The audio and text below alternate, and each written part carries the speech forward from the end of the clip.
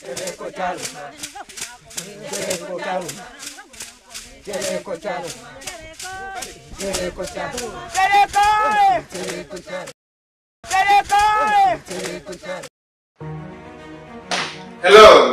this is Sunrise Daily TV, your #1 news and entertainment channel. My name is Prince Chimeze Richards, the CEO of Sunrise Daily TV and Sunrise Youth Entrepreneur Initiative, LTD GT. Please make Sunrise Daily TV your #1 news channel. Yeah, what's up, ladies and gentlemen? It's your favorite boy, TC Virus, aka Uncle Director. Guys, I want you to subscribe to Sunrise Daily TV. Sunrise Daily TV. Now beg at the regular. Subscribe for more updates. Good day, everyone. Welcome back to Sunrise Daily TV. My name is Anioma Precious Uzochukwu. I have here with me the president of Nnamdi Youth Council. Please, sir, can you introduce yourself? All right, my name is Kanu. I'm the national president of Nnamdi Council. Thank you. You have been a frontline campaigner for the release of Nnamdi Kanu. Do you think his release will stop insecurity in Southeast? Well, thank you so much. When people ask this question, do you think his release will stop insecurity? It is better we put so many things, or we give a detailed explanation concerning the genesis of insecurity in Southeast. Before the arrest of Nnamdi Kanu in 2021, there was peace in Southeast. The Pro-Biafrans, the agitators, they are asking for referendum in Nigeria. They have been doing a peaceful demonstration with the non-violence movement, which IPOB also declared that their process of the actualization of the state of Biafra is a true non-violence movement.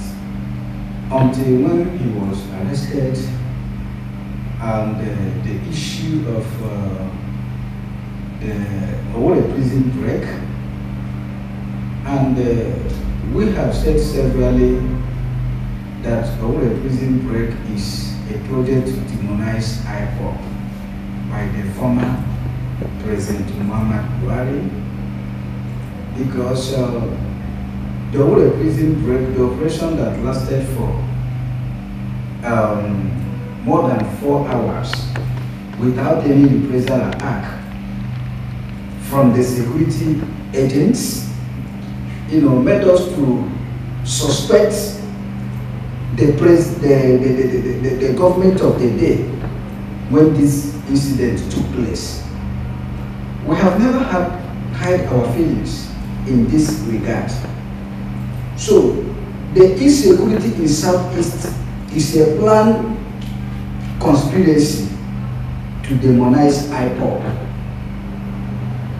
because the IPOB and Nnamdi Kanu, they have been agitating, and there was no insecurity in Southeast until when he was arrested from Orlu prison break, and there is crisis all over the Southeast.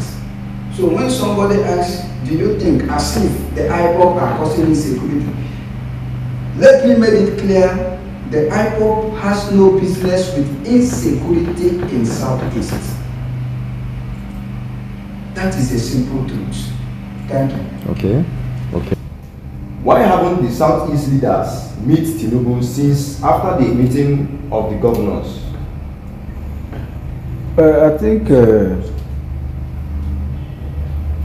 most often people use this political language, Southeast leaders.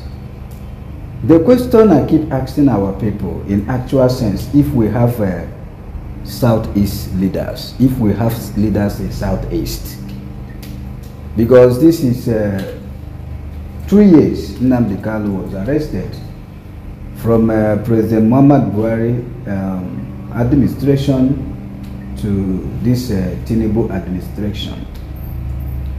Obviously, we have leaders in Southeast that lack empathy. We have leaders in Southeast that have lost control over the people. We have leaders in Southeast that they are just rulers who are ruling according to their own selfish desire. Because if we have leaders in Southeast, they're supposed to make a case of Nnamdi Kanu the time Nnamdi Kanu was adopted from Kenya, because Nigeria failed to follow the legal procedure of the extraordinary detention on issue of Nnamdi Kanu. They failed. So if we have leaders in Southeast, they could have questioned the federal government and resisted even the federal government, even trying to try Nnamdi Kanu, because you cannot try Nnamdi Kanu in any court in Nigeria. Like what happened in 1984 when Omar Diko was arrested or kidnapped or adopted in UK. The British government stopped the arrest. That if you want to arrest him, you must follow the legal process to arrest him. So the Southeast leaders we are talking about, they knew the process. Nnamdi Kanu was arrested, knowing that it is illegal, but they kept quiet, they kept adamant.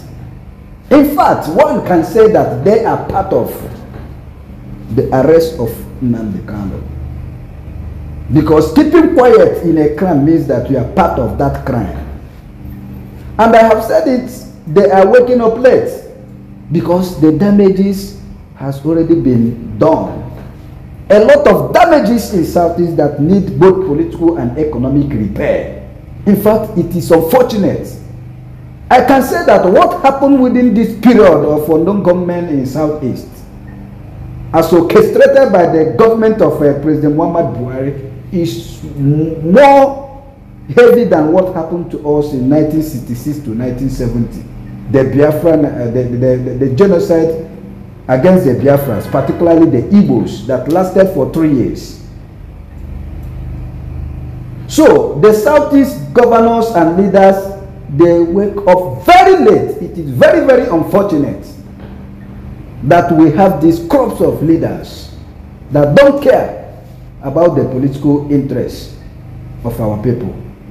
Mana anyway, there is an adage in Igbo language, let's watch them, not going to press that we had a meeting, we are going to meet Tinubu, this and that. What we want is the unconditional release of Nnamdi Kanu. I want the Southeast governors and leaders to mark action, mark their words with action, not just making a statement. It is very, very important at this time. Thank you. Thank you very much, sir. Do you see Nnamdi Kanu coming out soon? Yes, of course, because Nnamdi Kanu needs to come out soon and immediately, because the court in Nigeria cannot try him. What they need to do, either they release him unconditionally or they send him back to Kenya and follow the normal process to bring him to Nigeria to try him if they want to try him. These are just the two options facing Nigeria government on a Nnamdi Kanu matter case. So they need to release him or they send him back to Kenya. Simple. That is what the law provides. Okay.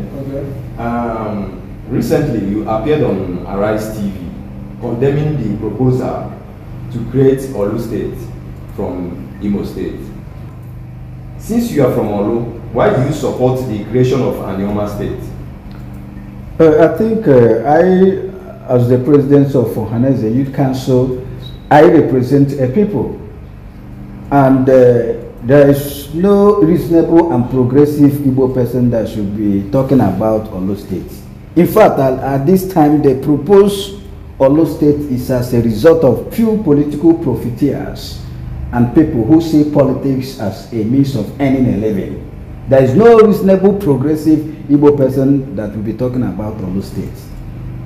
We are aware that part of the principles that guided the creation of the geopolitical zones in Nigeria is people with the same political history and cultural identity. And on that note, Anioma or the Igbos in Delta, they are not supposed to be in South-South. They're supposed to be in Southeast. So the creation of Anioma State and ceding them to Southeast is part of the mistake the Nigerian government did in the past. They want to correct it. And every reasonable person from any part of Southeast should encourage this correction the federal government want to do on the issue of marginalization against the Igbos or creating part of the Igbo area to another geopolitical zones. So logically, we're supposed to talk about Anioma.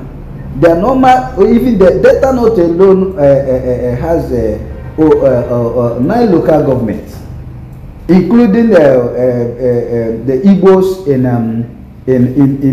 Edo and part of the Okwani, the Ndoni people that we are ceded to River State. They will be carved out to form the new Anioma State. So as an Igbo person and somebody that is representing Igbo interests, the Anioma will serve the interests of Southeasterners, will serve the interests of Igbo, will serve the interests of Nigeria based on the principle of geographical zones creation in Nigeria. Because they say that, but if you watch in the Southwest, the Yorubas, they are in one zone. So that is how it's supposed to be to the Igbos. So we are asking for equity. We are asking for something that is reasonably enough to ask for. And that is Anioma State. We cannot be talking about Orlu. In fact, Orlu shouldn't exist in this issue. Nobody should mention Orlu or mention any other state. Some people are talking about other state or it states. No. So we are talking about Anioma. They are qualified to have the state. And I want to tell the public today that Anioma people paid the ultimate price and sacrifice on the issue of during the genocide in Nigeria. The Asaba massacre. There are a lot of things that we need to consider to say yes, they are due to have a state. When Delta State was created and Babangida, ceded the capital to Asaba, the Izo people and the other ethnic tribes within the present Delta State revolted against it. That why must the state capital be in Asaba? And if you watch historically, when James Ibori was governor, they have a mini government house at Warri, meaning that in action and in all ramification, they don't even see Asaba as the supposed state capital of Delta State. They don't want Asaba people. So these are the reasons we are demanding that, hence you people don't want Asaba people, let them have their own state and be carved to Southeast. That is what we are asking, so that there will be regional equity and zonal equity in Nigeria. Thank you.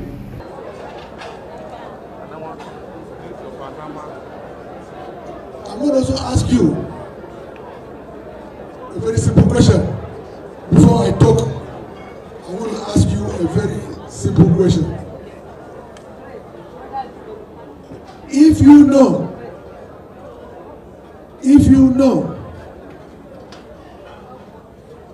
that you want a state, your state, our state, to be created from the 9 local government areas that make up Anioma, if you know that you support this idea, say yeah. Yeah! We want it. If you think that you don't want it, for whatever reason, say no. The eyes have it. So, the eyes have it, isn't it? Clap for yourselves. Clap for yourselves. Since you are in support of the Anioma state, the creation of Anioma state, do you think that the Anioma people will be better off to the southeast? Like I told you before that one of the reasons they considered in creating geopolitical zones is people with the same political history and cultural identity. This is what the federal government considered. So naturally, Anioma is supposed to be in southeast. They're supposed to be part of southeast. And they are happy for it. They want to have their own state and they want to be part of the east. Because if we call for maybe a Zuna meeting where the leaders are talking, speaking Igbo, they're speaking Igbo, they will be hearing you. But, you know, saying in South, if they're speaking in Ijo, another person will not hear Ijo or hear Ogonima. So, but if they are in Southeast here, if you speak Igbo, they are hearing Igbo. They are Igbo people. In fact, I have said it severally that the Anioma people are more Igbo than any part of Igbo land. Because what happened in Asaba, like I told you, they used they shaded their blood for the sake of the Igbos and for the sake of peace in Nigeria. So they are overqualified to have states than to talk about Orlu or other states. So we are supporting Anioma state with our bones, with our blood, with everything within our reach. It is their right to have it. Thank you. Yeah. Thank you so much, sir. What is your advice to those who are in the Senate and those who are in the House of Assembly who are proposing these bills? I think it is time for the National Assembly to show their patriotism as leaders of Nigeria. And showing such patriotism is doing something that will support peace, something that will support unity in Nigeria. Like I said, supporting Anioma State and dropping any of the proposed states in Southeast is showing that patriotism, that there is a need to create Anioma State to balance the political equity for Southeast to have their own states like others. So I appeal to them to see the creation of Anioma State as a promotion of peace, equity, as a solution to the long-age marginalization against the Southeast people. They need to show this patriotism. They need to demonstrate this leadership empathy that for years Southeast is marginalized. So I'm appealing to the senators in Southwest, South-South, the Middle Belt and the North to see this as an opportunity, because part of the issues that is causing agitation in Southeast among the pro-Biafra is this marginalization. So I think creating Anioma State is part of the step, or is part of things, something they need to do to make sure that these people that are talking about we need Biafra and say, okay, we are giving you people one more state. There is always negotiation in political issues and political matters. You cannot beat a child and ask a child not to cry. So denying the Southeast or denying the creation of Anioma State is like beating a child and asking a child not to cry. So there is a need for our National Assembly. I'm pleading on behalf of the Igbo youth to see the creation of Anioma State as a symbol of equity, a symbol of fairness and justice in Nigeria. Thank you and God bless you. Thank you so much, sir. We are glad to have you. You're welcome in our midst. Thank you so much. And I want you people to project Anioma State as a symbol of equity in Nigeria. Thank you. Thank you. We have come to the end of this interview. Subscribe. See you next time.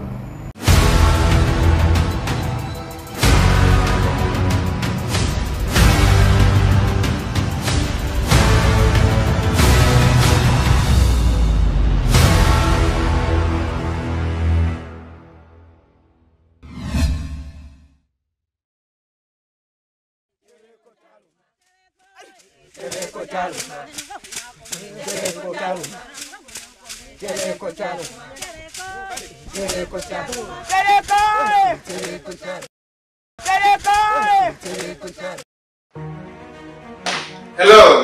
this is Sunrise Daily TV, your #1 news and entertainment channel.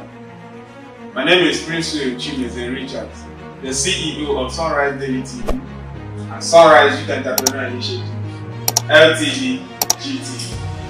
Please make Sunrise Daily TV your #1 news channel. Yeah, what's up, ladies and gentlemen? It's your favorite boy, TC Virus, aka Oga Director. Guys, I want you to subscribe to Sunrise Daily TV. Sunrise Daily TV. Now beg at the beg. Subscribe for more.